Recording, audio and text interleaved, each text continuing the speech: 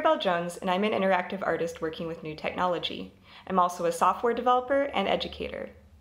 And I'm Cathy Laughlin.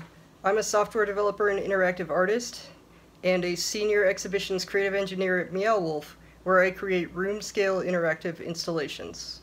I'm excited to be partnering with Hackaday to bring you this class on developing your own LED animations using tools like Arduino and FastLED. In this class, students will make their own beautiful lighting animations using the onboard LEDs of the Circuit Playground microcontroller. We'll also learn how to work with strips and matrices to create more complicated lighting patterns, and we'll learn how to use sensors to make our projects interactive.